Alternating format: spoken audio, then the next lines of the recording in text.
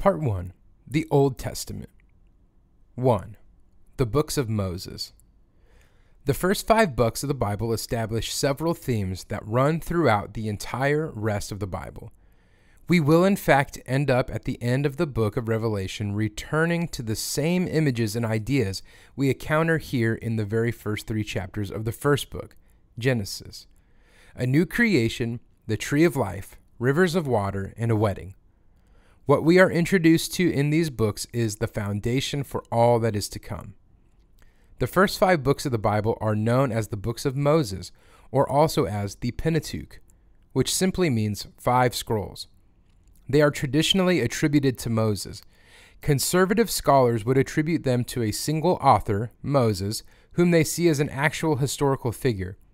They would date these writings to somewhere around 1400 BC. Other scholars would most likely consider Moses to be a legendary figure, and most see these 5 books as products of multiple authors edited at several points throughout many years, up until around 500 BC, maybe later. The 5 books in our English Bibles are named Genesis, Exodus, Leviticus, Numbers, and Deuteronomy.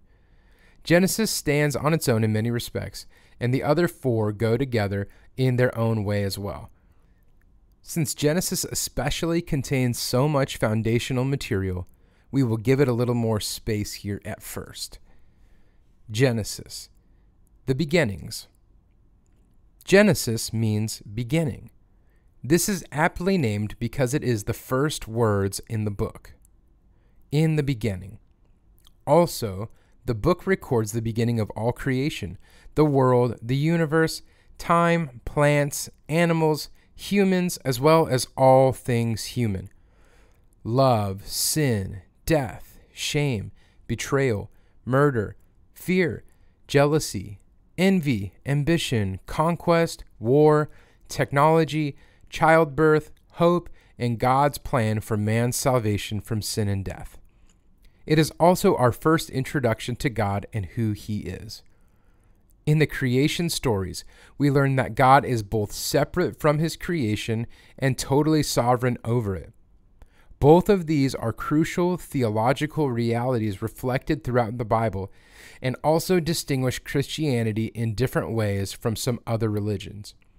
God is separate from His creation. He is not identified with it. Creation is not divine nor partly divine. It is only a creature. God Himself alone is divine. God is wholly other. God is sovereign over His creation. It is His creation. He is all-powerful to create it out of nothing with only His words. He can do with it as He pleases, and He does. Yet He is also intimate with His creation. He is present, close, everywhere with it.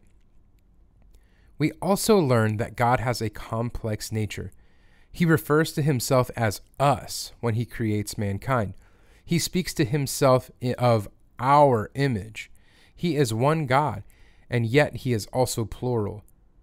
God is both perfect unity and perfect community at the same time. He is one and many. We will later learn that the us is 3 persons in one God, the Trinity. In short, the Bible introduces us to a God who is all-powerful, all-knowing, ever-present, incomprehensible, but also loving, caring, and good, providing for His creatures. We learn that God is pleased to create His creation, and when He is done creating it, He calls it good. The Bible views the material world as a good thing, unlike some philosophies and religions that see physical matter as the source of evil, filth, etc. We will see that we have fallen into sin, but that God's plan for man is not to eradicate this world or escape it forever, but to redeem it. Immediately after Adam and Eve fall, the torturous effects of sin appear in nearly every story. Their oldest son, Cain, murders his younger brother Abel. He murdered him out of envy. Abel has presented God an offering in worship. He did what God had shown him to do. symbolically represent a blood sacrifice in offering an animal. Cain tried to do it his own way. He took an easier route, offering vegetables from his garden. God did not accept Cain's offering. Instead of taking ownership of his own mistake, Cain looked over at Abel and envied his acceptance. Feeling guilty and alienated in himself, Cain reacted by tearing down the one whose innocence outshined Cain. Cain never repented of his sin, and it ate him up. He was a self-centered, self-glorifying man. He lived with a tortured conscience and in fear that someone was out to get him. He then built a civilization that reflected his psychology of guilt, fear, and lust for glory. Cain was the first builder of a city, but this was no mere city. It was the first of the ancient wall fortress cities. It was Cain's projection of his paranoia. Instead of trusting God's promises of protection and vigilantism, Cain erected his own security, walls, wealth, power, and arms. The first city Cain built, he selfishly named after his son Enoch. The name means dedication, in the sense of inauguration or founding. Cain was thus dedicating the city he founded to the memory of his own legacy and progeny. This represents fallen man's attempts to immortality apart from God. Lawmakers and celebrities still attempt this today. 5 generations down the line, a real character shows up. Cain's great-great-great-grandson Lamech. This guy seems to have been bored even with Cain's standards. Lamech wanted to outdo that old legacy. He sought to be even more evil, more ambitious, more prominent in his rebellion than the now infamous Cain. Lamech was the first polygamist. He bragged in a song about how he had taken 2 wives instead of just 1. He also bragged that he had murdered a man, yet boasted himself more greatly to be avenged than his father, Cain. In Genesis chapter 4, verses 23 and 24, he sings, "Adah and Zillah, hear my voice. You, wives of Lamech, listen to what I say. I have killed a man for wounding me, a young man for striking me. If Cain's revenge is 7-fold, then Lamech's is 77-fold. Lamech boasts himself as 10 times greater than Cain. He makes his own law and takes vengeance into his own hands. He kills a man who merely struck him, hardly a punishment fitting the crime. Lamech's actions imply his empire will be bigger and better than Cain's. His sons contribute to this. It is they who make all the technological breakthroughs. Jabal improved cultivation of livestock. This increased food supplies through wool and cheese, as well as increased cultivation of land with livestock. More food in these cities can sustain more people. More people means more industry and greater armies. Jabal's work also improved wool supplies for clothing and blankets. Through the nature of his trade, he developed nomadic life. He lived in tents but sold to the cities. His transitory nature also led him to the domestication of animals for transport and the development of a caravan. He innovated in trade between cities and created markets to meet the needs in different areas. His brother Jubal created harps and pipes and was the first to play them. After his trade arose an entire industry of music and entertainment. In a world where food grew more abundant and cheap, people had increased leisure.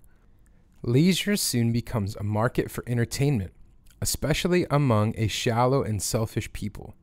Powerful leaders soon see the potential of the arts for controlling people and for shaping their values and beliefs.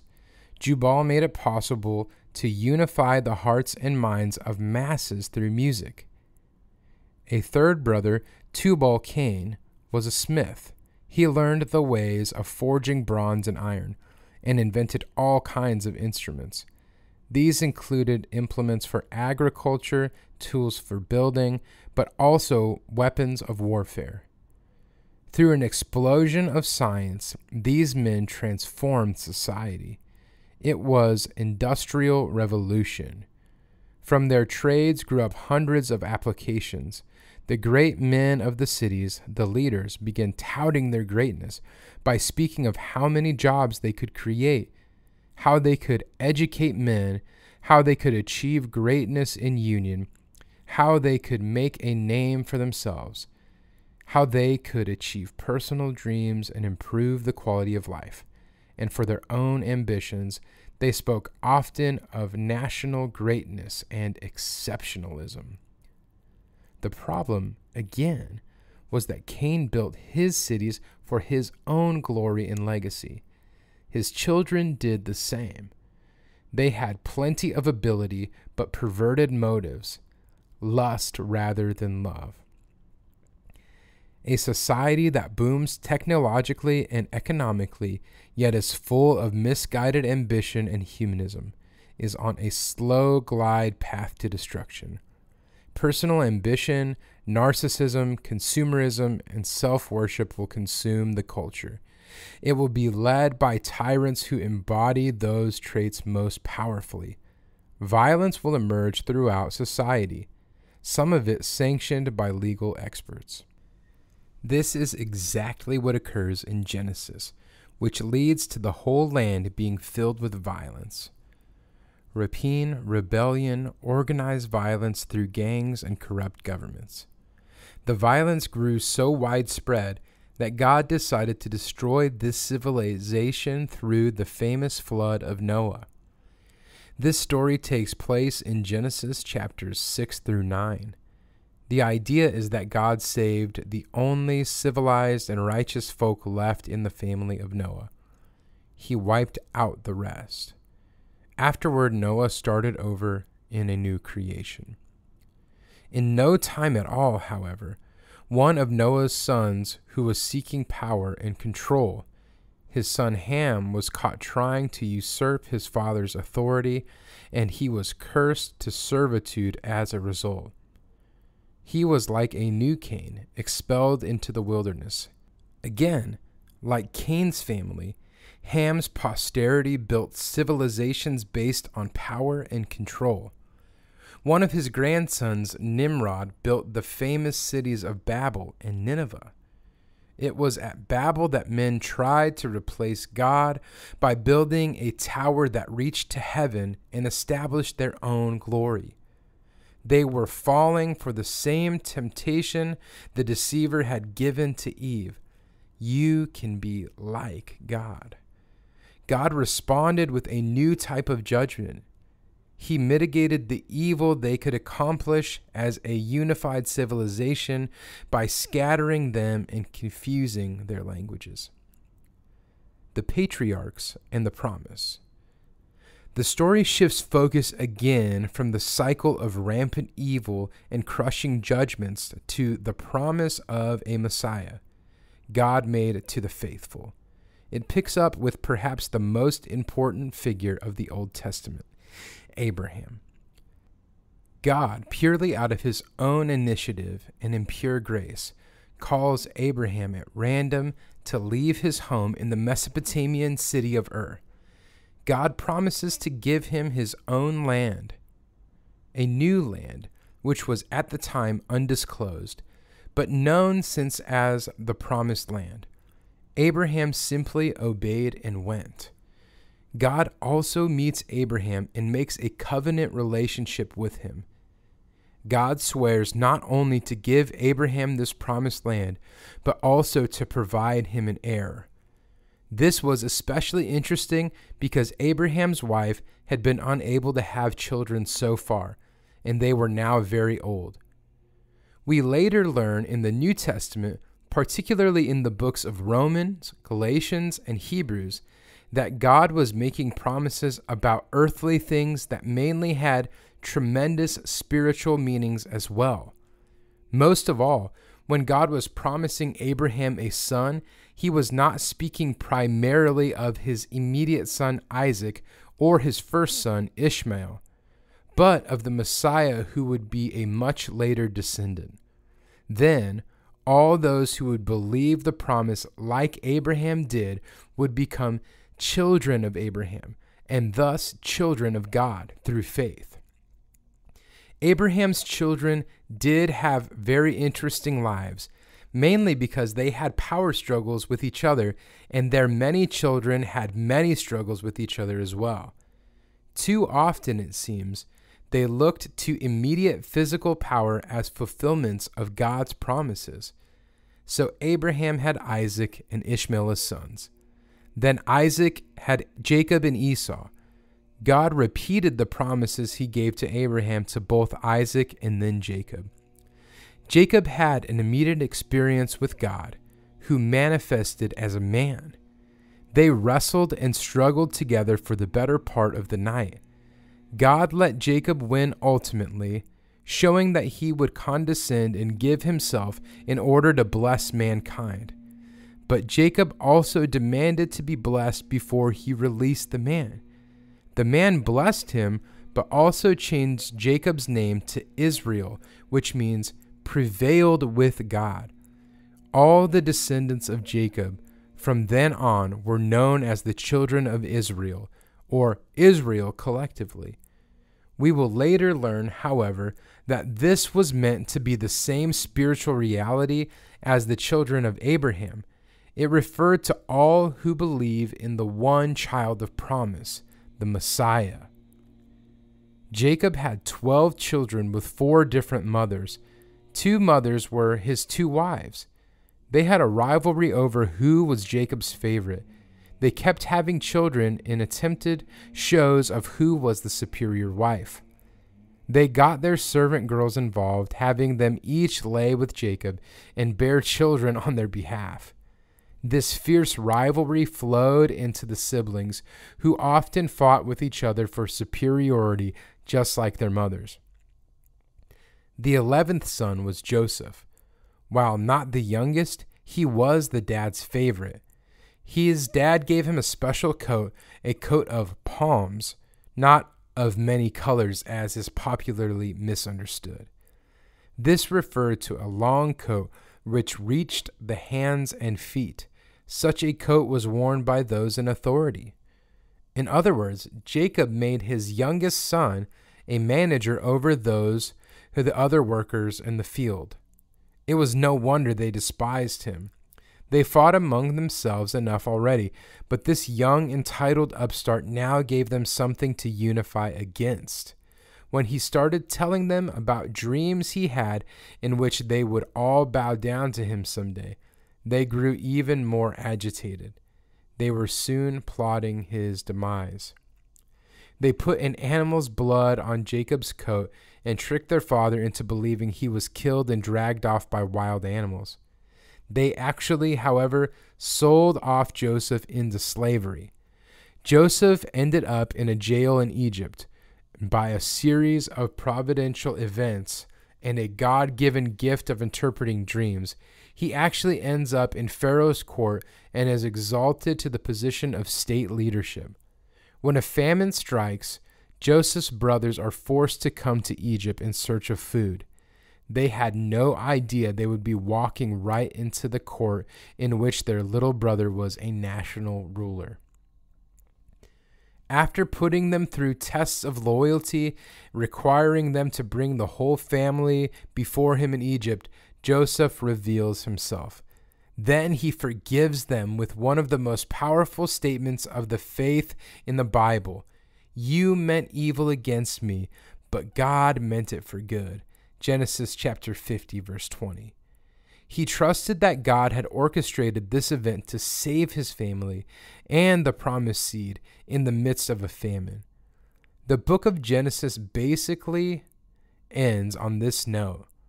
Jacob and Joseph both die and are buried, and the whole children of Israel are allowed to live in the most verdant area of Egypt.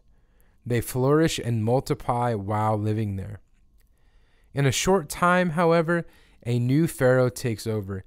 He does not know Joseph and does not recognize the arrangements made by the previous administration. He sees the growing wealth and vibrance of the Israelite community as a threat to his nation. He makes a move to suppress them and subjects them to hard slavery under his rule. And this is where the book of Exodus picks up. Deliverance and freedom. The other 4 of the 5 books of Moses recount the story of the oppression of the Israelites in Egypt, the miraculous deliverance of them by God, God's giving them the 10 Commandments, their sojourn through the wilderness, and eventually their preparation to enter and possess the promised land. The second book, Exodus, tells how God delivered the Hebrew people from slavery in Egypt and gave them the 10 Commandments, as well as detailed instructions for a priesthood and tabernacle. God effected the exodus out of Egypt by means of great plagues upon the Egyptians. These included plagues of locusts, lice, frogs, mice, and more. The last great plague was the destruction of the firstborn sons during the night in which the Lord's angel of death passed over the land. God's people were forewarned and instructed to place the blood of a sacrificial lamb over their door. On seeing this, the angel of death would pass over their house. But the Egyptians would not be spared. The Hebrews were further instructed to eat the Passover lamb with bitter herbs and with their bags packed, ready to leave on a moment's notice. This was the eve of the actual exodus out of Egypt. Perhaps the most enduring and important part of Exodus is the 10 Commandments. Notably, God began these commandments with the phrase, "I am the Lord your God, who brought you out of the land of Egypt, out of the house of slavery." Exodus chapter 20, verse 1. This preamble shows that God's law established a free society for a free people. Today, we should understand the basics of the 10 Commandments as the foundation for any free society to remain free and prosper. Chapters 21 through 23 contain various case laws for life and justice under God's law during that time. Many of them still apply for today, though by no means at all. The rest of Exodus contains detailed instructions for the religious building of the Jews, the tabernacle, its furniture and service items, curtains, holy oil, the garments of the priests, and many other detailed ceremonial aspects of the sacrificial laws. The book of Leviticus follows with a special set of instructions for God's priests who would work in his temple.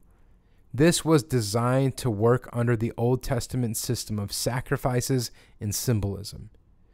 Priests were gatekeepers and mediators to God's holiness. All sacrifices had to be brought to them and through them to God's altar. Holiness is an especially important theme in this book.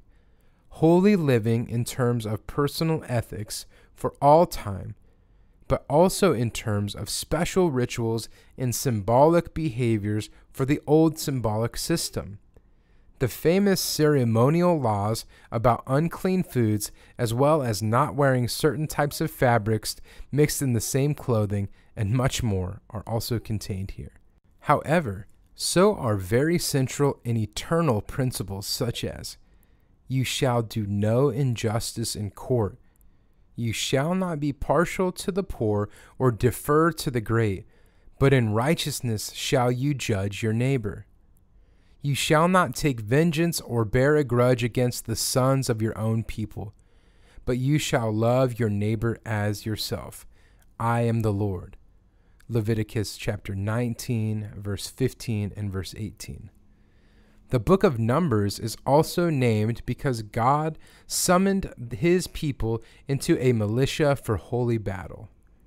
Every able-bodied and willing male over age 20 was expected to be numbered among the troops. Forming a militia was the only time the civil government was allowed to take a census in the Bible. In this case, God was preparing his people to go take possession of the promised land. This book records the exploits of that army, as well as acts of treason and cowardice.